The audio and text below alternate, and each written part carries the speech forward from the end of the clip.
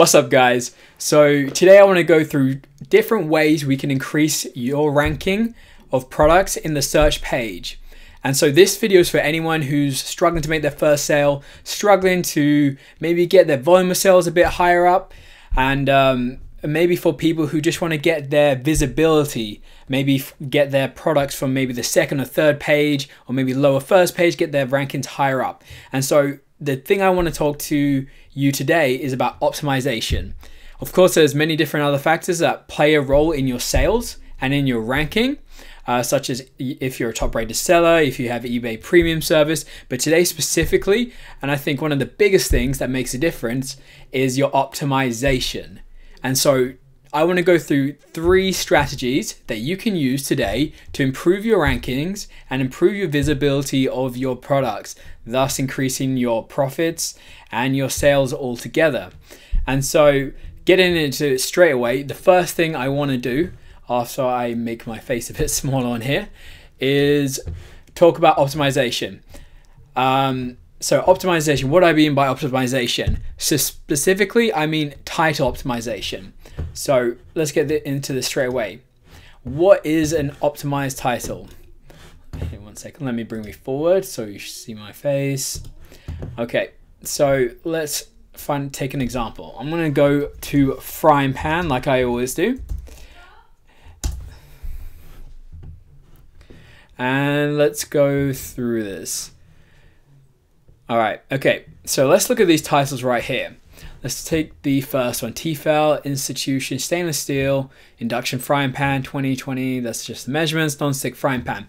So there we can see it's not very optimized. It looks like they got this straight off Amazon and maybe copied this straight into their listing. Whereas if you go just even one more down, we can see 3-piece set, cast iron, non-stick, frying, griddle pan, barbecue grill, fry, barbecue skillet. So this is kind of a little bit of an extreme example just because that doesn't flow very well. What I mean by title optimization is that you want to add more keywords in your title.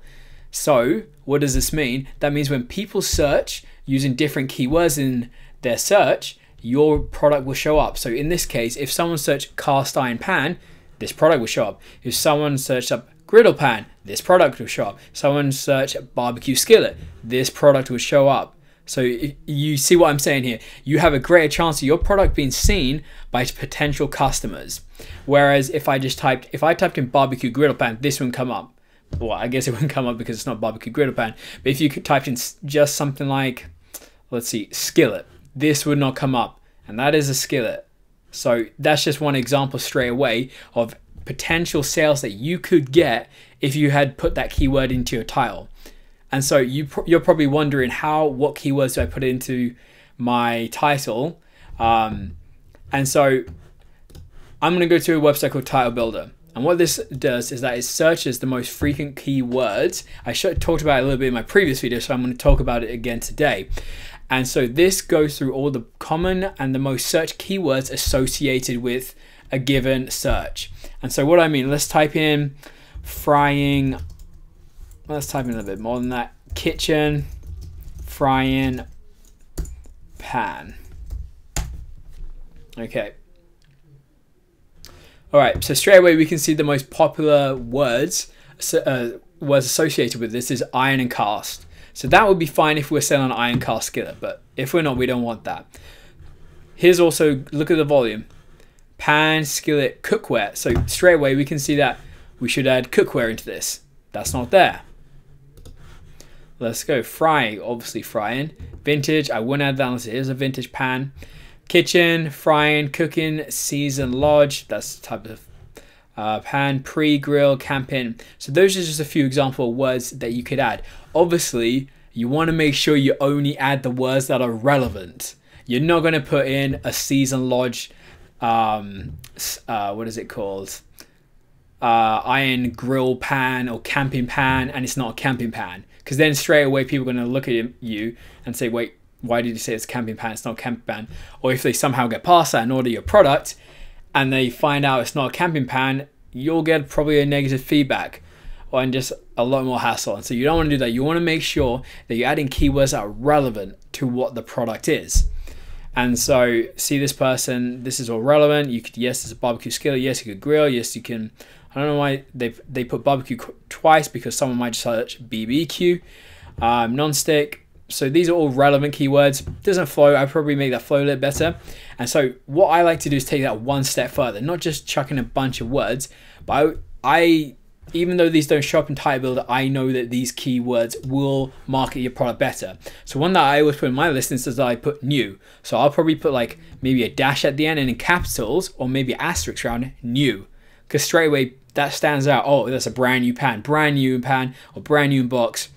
And that's just one. Or mint condition. Obviously it's going to be brand new. It sticks out. Capitals for that. And so you don't want to put capitals for absolutely everything. This is actually makes it worse. And if you check in the eBay guidelines, they don't want you to capital every single word. So I would just capitalize the whole word, sorry. So I would just capital the first letter sometimes, and maybe just one word like new. I also add in things like luxury. Everyone wants to buy something's luxury, not for a luxury price. Let's think as well, premium. Obviously you want to take a premium pan over a regular pan. Anything that increases the perceived value of that item, you want to put in your product while still making it sure that it's a correct description. And what I mean by perceived value, what will make this seem more expensive? Premium, luxury. Those words make it sound better. Anything that makes this product sound better, you want to have into it. And you can add things like gift. I put this great gift, amazing gift. Let's just go through, see people putting the dimensions of the pan. I would put that in if it's relevant. If there's a specific thing you want to know about size, yes, put it in. And so we can see, look, this person's got it all highlighted, but they've sold 907, so it's working for them. And some people, just as a side note, but some people ask me about subtitles, if they work or not. Yes, they work, but are they worth it? I wouldn't say so, unless you're a massive eBayer. I've tested out. I haven't seen honestly that much of a difference in my in terms of sales, so I don't technically put it. And so that's the first way, optimization. That's the biggest thing you want to do above anything else for your product. You want to optimize the title. I can't stress that enough. You can't just copy and paste your title in from Amazon or whatever supply you get. There's probably like 5 people with that same thing. What will set your product apart from these products? That's what you want to focus on. The next thing I want to talk about is sniping, and that's the method. I won't go too much into this. Basically, you're going to want to find an item, like for example this pan, and you're going to want to find the retailer. So for example, let's go on Amazon.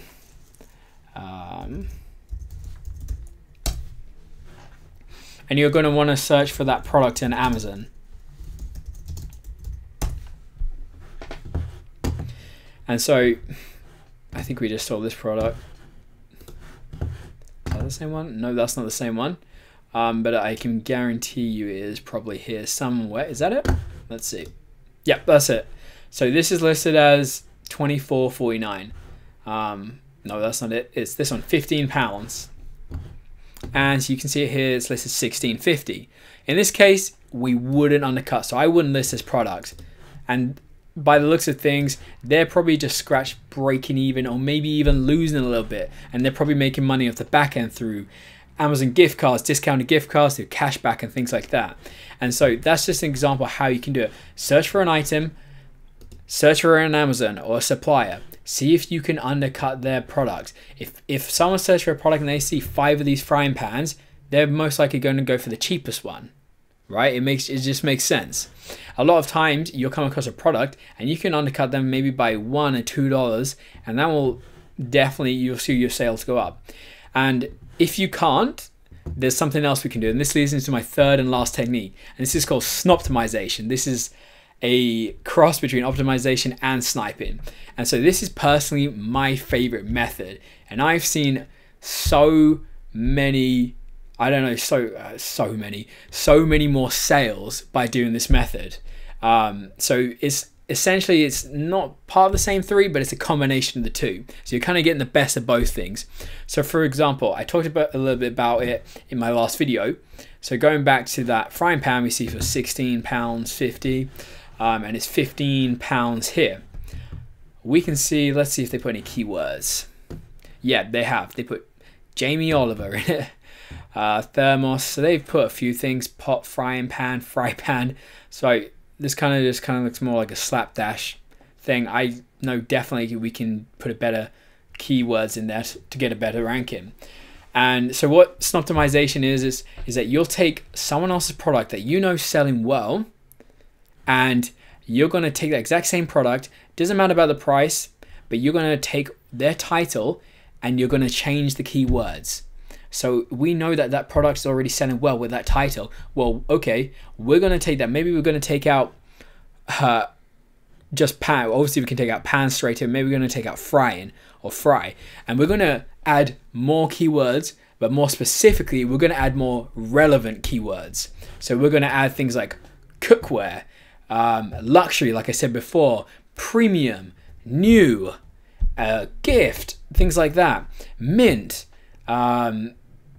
And so that we want to take that product, but when a customer searches for this frying pan, this will show up, and then wait, I want to show up next to it. Oh wait, it's a bit more, maybe I should get the cheap one. No, then we'll look and say luxury, premium, and this is just another best marketing method.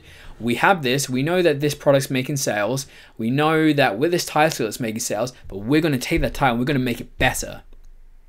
And this will not only optimize your listing, but it also rank better than current selling listings most of the time.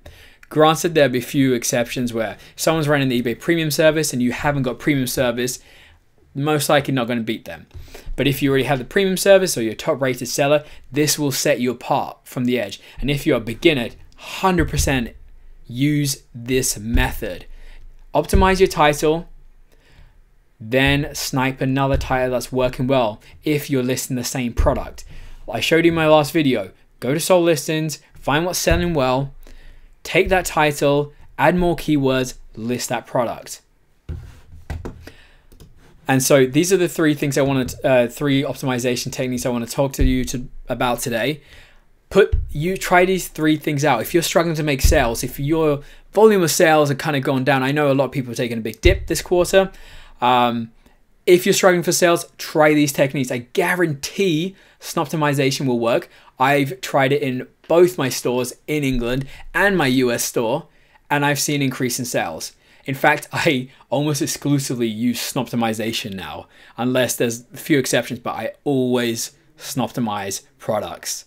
And I guarantee people, if you're already selling it, people are sniping your products, people are Snoptimizing your products. I know a bunch of people. I use my analytics tool I talked about last time, Zik Analytics, and I can see that people are sniping my products. If I see a good selling product that suddenly stops selling as well, I can type it in here and find out, oh wait, look at this person. This person has either undercut me or this person has added different keywords so it ranks differently. So it's higher than mine in a certain keyword ranking. Okay, so that's video of today about how to increase your rankings and increase your sales, and I hope this has helped. Again, I am new on YouTube, so I really appreciate it if you drop a like below. If you have any questions, I'm trying to answer all the comments really well. I have also a free Facebook group for entrepreneurs, online entrepreneurs, whether it's Shopify, Facebook ads. We're trying to build a community so everyone can help each other out. Free information, free help.